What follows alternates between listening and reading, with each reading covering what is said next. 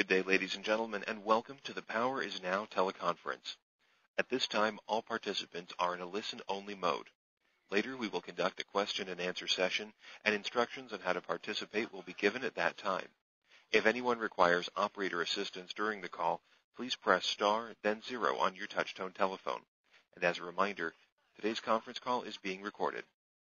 I would now like to turn the conference over to the host of the Power is Now, Mr. Eric Frazier. Good morning and welcome to the Power is Now teleconference. My name is Eric Frazier. I'm the president of the Orange County Association of Real Estate Brokers, a chapter of the National Association of Real Estate Brokers. Please go to www.ocareb.org and check out this organization and what's happening. A lot of things are going on at OKREP.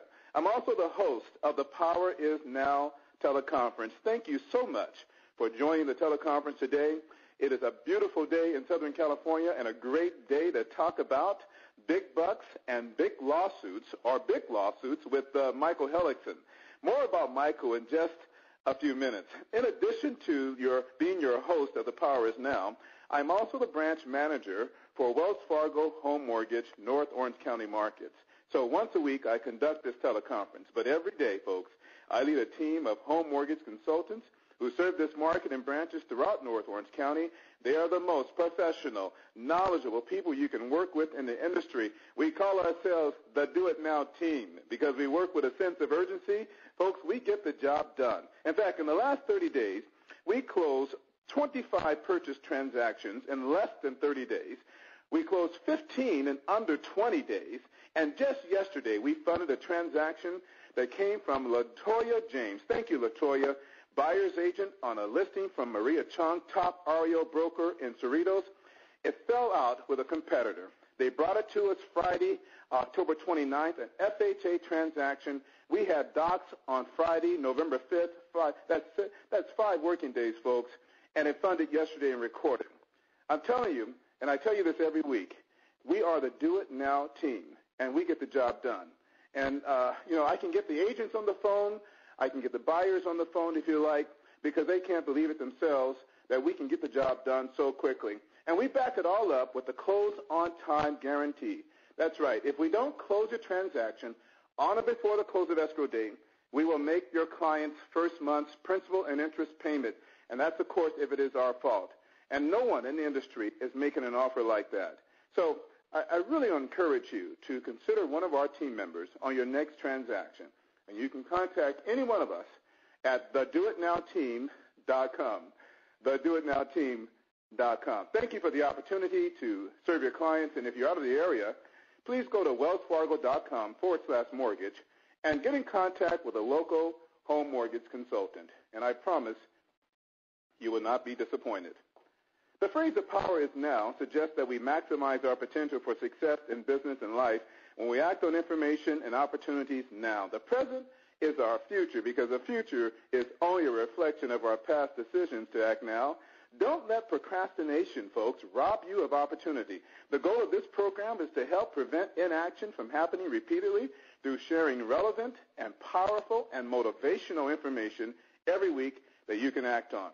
The Power is Now teleconference is a series of conference calls designed to empower our real estate agent partners to sell more homes, expand their business of buyers and sellers, to be well informed about changes in lending, the market, the economy, government programs, anything that may affect your clients and your business. Please email me at eric.frazier@thepowerisnow.com, eric.frazier@thepowerisnow.com, and let me know what you think about the teleconference and how the program can continue to support your needs. Last week, we had a dynamic speaker, Cappy Pitwell, Miss Mindset, they call her. She is a success coach, a producer, a speaker.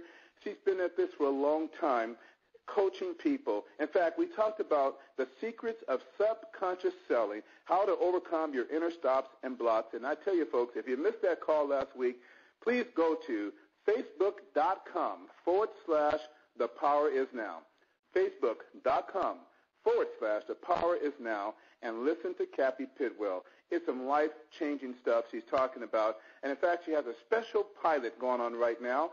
She was looking for 7 people to participate in about a 7-week program please contact her for those details. You can reach her at 949-510-2510. And again, the recording of that show is on facebook.com/ThePowerIsNow. Today, we have Michael Hellickson, renegade, real estate agent, speaker, coach, philanthropist, Club Wealth, world-class coaching, world-class results. So, let's get started with Michael. And before we get into our discussion, and our talk today is about big bucks or big lawsuits waiting to happen, let me tell you about this guy. Michael has been in the business since 1991 and has been among the top 1% of all agents nationally since before he even graduated high school. With over 417 short sales and more than 325 REOs in under 10 months, it's no surprise that Michael skyrocketed to becoming Washington State's and the entire Northwest #1 real estate agent and also one of the top REO brokers in the nation. Additionally, Hellickson is considered by most to be the #1 short sale expert in the world. During his career, Hellickson has spoken to thousands of agents and organizations nationwide and has also been featured on several national television and radio programs, including Glenn Beck, CNBC, The Dave Ramsey Show, the Fox Business Network, and among many other local and regional programs. Hellickson is also the founder and president of Club Wealth Coaching.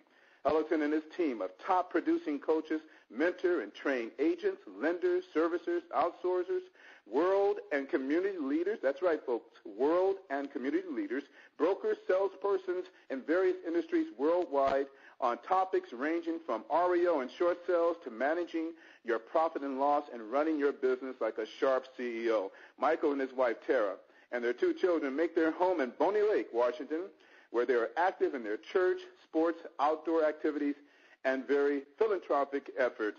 Michael, the last time you were on a call with us was in August of this year, August 19th, and, man, that was an incredible call. You gave us specific lead sources to generate short sales in less than 10 months, 7 ways to get short sale listings in a week, the right and wrong way to qualify your leads before going on to appointments, tracking and maximizing your lead generation dollar, and creating consistent, predictable lead flow every single day, whether you are at work or not. Folks, that was a fabulous call. It is recorded. In fact, we're going to put that on the website, facebook.com/ThePowerIsNow, ThePowerIsNow, and I'm going to make sure that is on the website, on the Facebook website by tomorrow, so you can listen to that call for some real strategies on how to generate short sale business. Mike, thanks for being on the call today. I really appreciate you taking time out of your busy schedule. It's always an honor, Eric. It's always an honor to be on your show. Well, I really appreciate it. Today we're talking about a very serious subject. Short sales right now are dominating the marketplace. You would agree. Everyone is still trying to establish relationships with asset managers and outsourcers to do REOs, but short sales seem to be dominating the marketplace. And with that great opportunity of doing short sales, there's a whole lot of liability, right, Mike? Well, I'll tell you, there sure is. More now than ever before, and it's getting worse every day. Well, your topic, big bucks or big lawsuits waiting to happen, really kind of speaks to that issue. And I want to share with our audience and read what you put on the flyer. And hopefully, if you don't have the flyer, we'll make sure you get it out. We'll drop it again on a replay or something. But let me read Mike's statement and what has happened to him over the last several months. And this is a quote. He says, "They violated my civil rights twice, and even after admitting they destroyed vital evidence that would exonerate me, the Washington State Department of Licensing will stop at nothing to discredit my reputation and destroy my career. I have been slandered by other agents. My family and my team have been terrorized by industry professionals, and we have been attacked by malicious actions of our own MLS. Despite their reckless and deliberate attacks, and after spending ridiculous amounts of money fighting in court, we are back, fully licensed to sell real estate, yet forever damaged by the warrantless and reckless slander perpetrated by those who would abuse the power we gave them. You could be next. 600 California real estate agent licenses were taken from them in 1 year alone. We are here to stay, And we have yet to be found guilty of even a single minor infraction. In years past, state auditors have even suggested that our files were so clean that we should put together teaching classes. Well, that's exactly what I'm doing. I have devoted the rest of my professional career to helping agents avoid the challenges I have faced, to helping them build and grow their businesses ethically and with the highest of moral standards while maintaining balance in every area of their business and their life. It's all about balance today, right, Mike? All about balance. Absolutely. It sure is, Eric. You have been really at the top of your game for a long time. You have been really riding a wave of success and just speaking all over the country, doing incredible volume, making a ton of money. And then all of a sudden, this trouble comes your way. Mike, what was going on? Where were you when you first learned? What were you doing? What were you doing when you first learned that you had these very serious issues at your doorstep? It's funny, Eric. We were actually on vacation in Hawaii with the family, and Tara and the kids and I were enjoying our time there. And I had been very introspective on that trip, and was doing a lot of praying about having greater balance in my life and more time for the kids and my family, and also to have more time for coaching, because that's where my true passion and my heart really lies. And it's interesting. You got to be careful what you pray for, because literally while I was in Hawaii praying for that balance, I got an email from my attorney, and the email basically said, "Hey, Michael, without warning, without due process, without an opportunity to discuss the allegations, the state of Washington has suspended your license pending a hearing." And so they issued a temporary suspension pending a hearing, and there was, like I said, no opportunity to reply even to their allegations. And they used an emergency statute that really was designed for people that, if they were embezzling funds or, embezzling trust funds, that sort of thing. And it really needed to have risen to an emergency statute level, and eventually, and we'll find as we go through the call today, that we found in court, we proved that action by the state was actually another violation of our civil rights, and the judge literally found them guilty of having violated our right to due process, and that there was no emergency that existed, and that in fact, to date, even to this day, none of those charges have been proven. They have not found us guilty of one thing. Now, don't get me wrong, that doesn't mean that we couldn't have done things, and we're going to discuss today on this call some of the things that we could do or could have done to prevent some of this from happening, and things that agents can do to avoid having these challenges happen in their career. But as it stands, I'm the only guy that I know that literally lost over $4 million in 24 hours in the real estate business. So it was, it's easy to laugh about it now, but at the end of the day, it's something to be avoided, and it's something that definitely it's a big part of my mission to help other agents avoid this. So, Mike, what was the foundation? Because in your statement here, you says Washington State Department of Licensing will stop at nothing to discredit my reputation and destroy my career. Why are they after you like this? What's behind all of this, Mike? I mean, I think understand. And Eric, I want to start by saying, I don't want anyone to think that, to get the idea that I'm angry or that I've got any malicious intent toward the state of Washington, because I certainly don't feel that way.